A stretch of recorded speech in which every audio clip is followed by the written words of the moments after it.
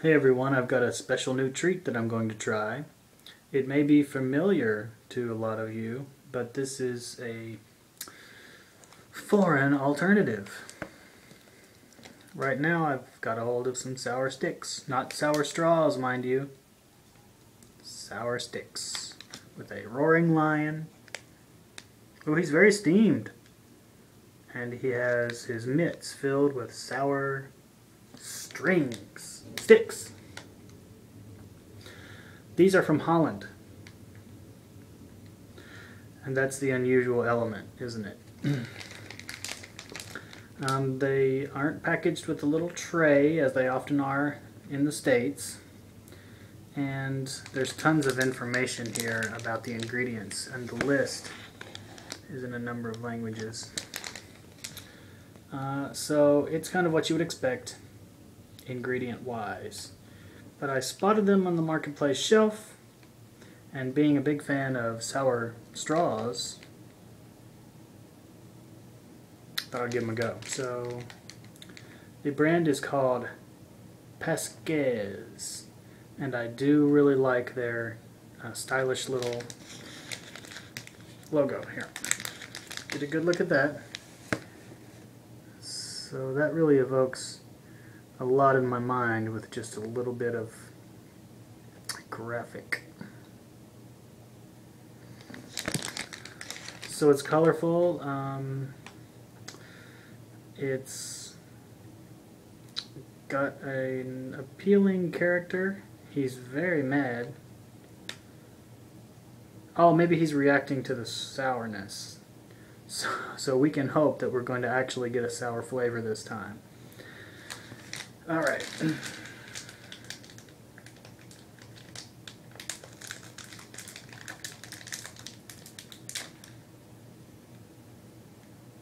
It's unique. These sour treats do have a unique smell to them, don't they? This one smells fruity, but it's also got that sour tingle. It seems pretty pronounced. I think maybe the level of sourness might be a little higher than I'm used to. That's wishful thinking.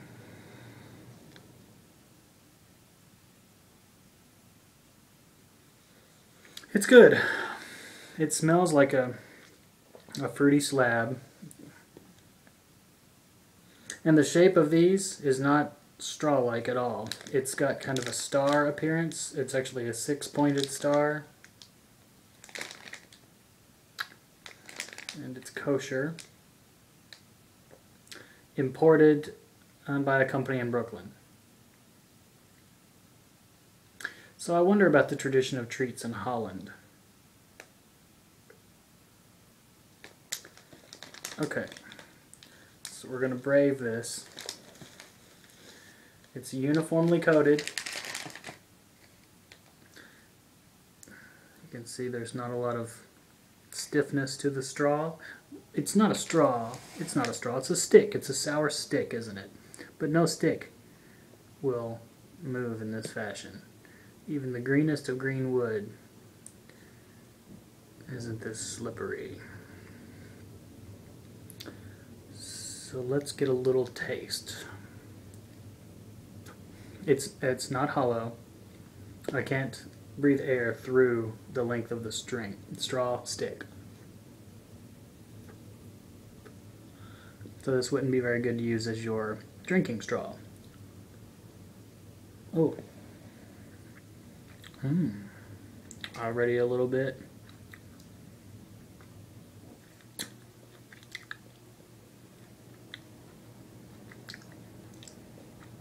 A little sweet.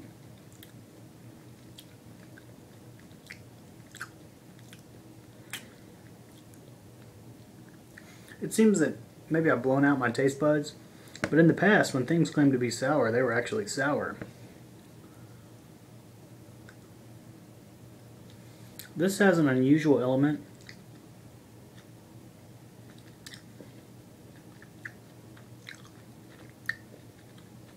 Of being almost smoke-like, The confection has a smoky taste. Not overt. I mean, not literally like a smoke flavor, but it's once again got kind of that hookah taste. Oh, and as I exhale to take that last bite, I mean, I fully sense that I would be exhaling smoke. So it's strange. Maybe it's the Holland influence.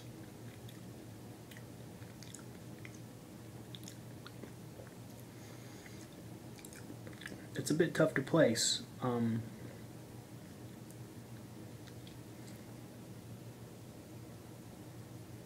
It's not really around the edges of the flavor, it is pretty much up front, this strange smoked characteristic that I'm noticing.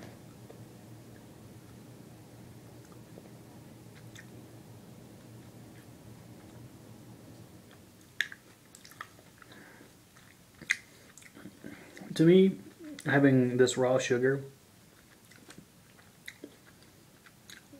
just kind of being what I'm eating, I mean, obviously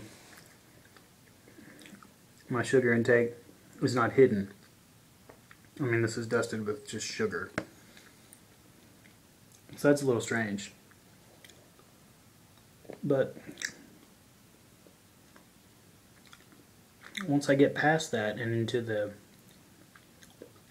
chewy strawberry,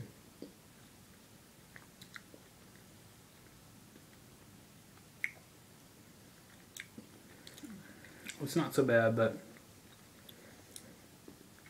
I think what I'm enjoying most is the novelty of the kind of smoked characteristic. It's artificially flavored strawberry. It's not very strong. It's not very noteworthy. But let's have another one. I couldn't resist thinking that I would find a little bit of a difference in this foreign variety of something that we see on the shelves every day. And I was right. I mean, this is definitely giving me more of a unique flavor. Actually, in this sour category of like U.S. sour straws, they made these thicker ones that were much smaller, and they were very thick. They were like this thick, maybe the thickness of almost a dime, and I devoured a whole bag of those in like 20 minutes once, because it was really excellent to have that really big chewy hunk instead of a dainty little straw. So I'd like to see more of that. And I have always kind of liked Twizzlers.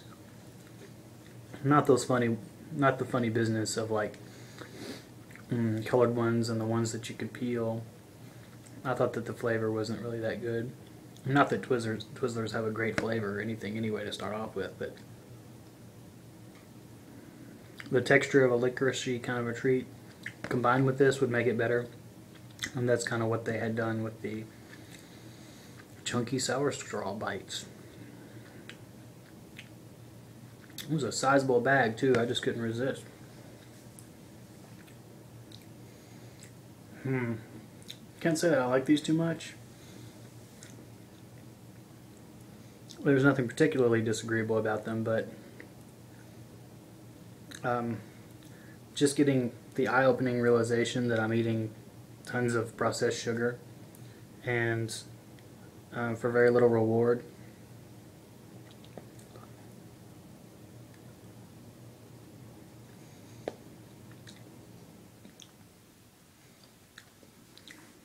It's a light strawberry flavor. If it was any stronger,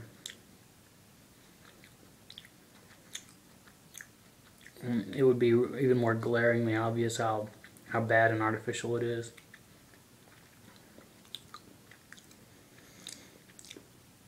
And maybe I'm smoked out now, but I'm not really getting that smoke flavor anymore.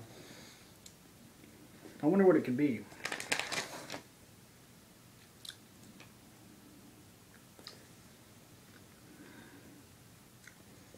It's probably just some common European confection ingredient. that we don't use here very often.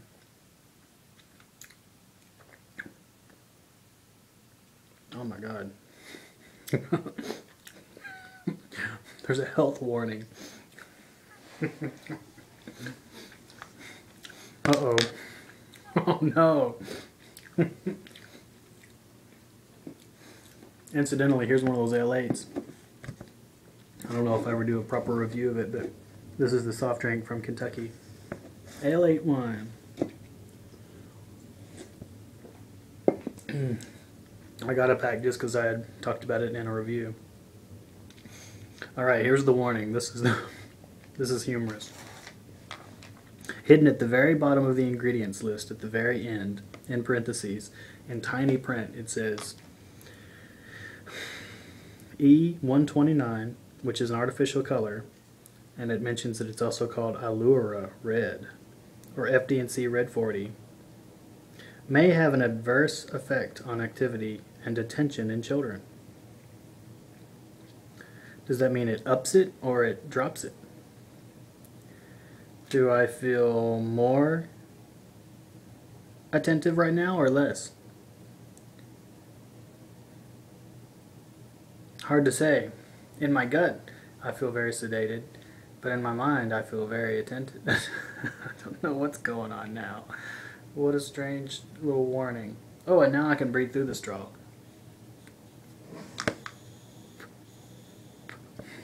Okay. Yeah, I suspected that I might be able to. It just, I might have got one that was a little bit clogged. Isn't that weird that there's a warning about the food artificial color?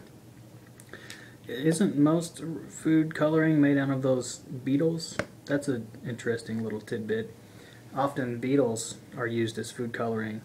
It's like, I don't know, it's called like a cochineal beetle or something, but it's got, if you crush it, there's a red dye that seeps out of its body parts, and that's collected and used as a red food dye. I mean, it's naturally derived, it just comes from a bug that usually scurries around. Wasn't that unusual? That might be the source of that weird smoked flavor and the reason why I feel so smoked out right now. I'm not really sensing it anymore. Because that sensation only really marked the first sour stick.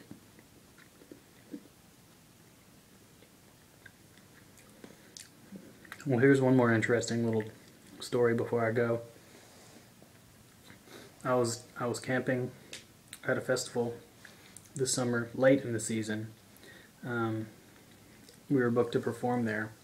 It was a great little festival with a good family vibe. So there was a nature walk, or what's often called a weed walk or a forest walk, where somebody who's really versed in what's going on in the natural setting will walk around with people pointing out various plants and their uses, both in folk medicine and in like legitimate uses.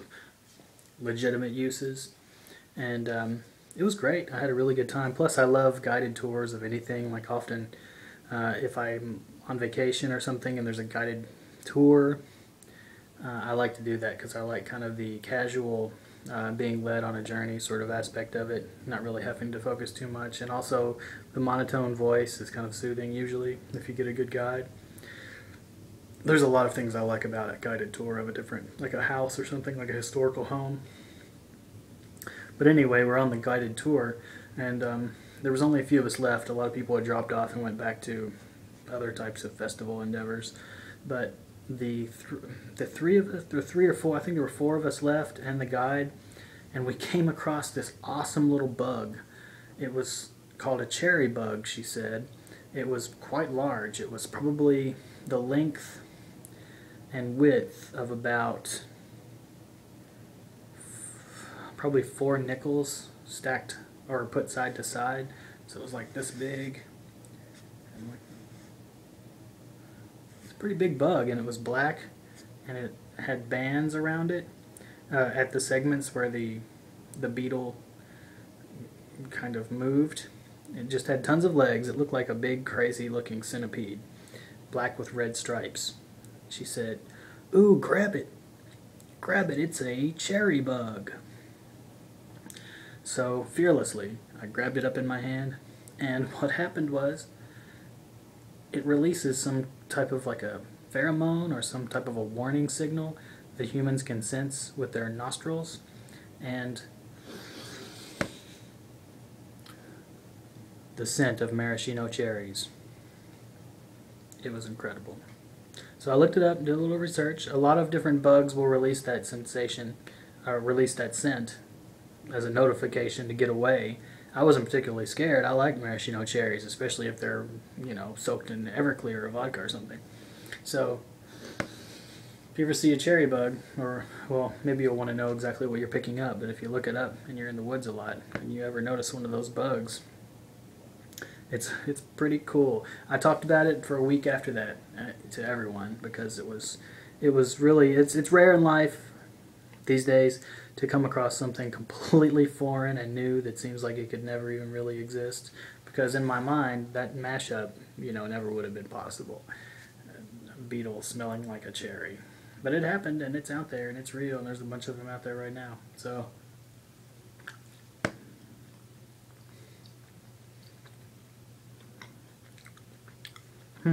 yeah, pretty good. I'm getting that smoke flavor again now. I'm going to chew it up more fast. This is new to me. Maybe I never noticed it, but the flavor of hookah in candy. Who knew? Alright, my new favorite sour stick. The hookah smoking lion. Maybe that's what's coming out of his ears. It's hookah smoke. That's what's gotten into that lion. Thanks for tuning in.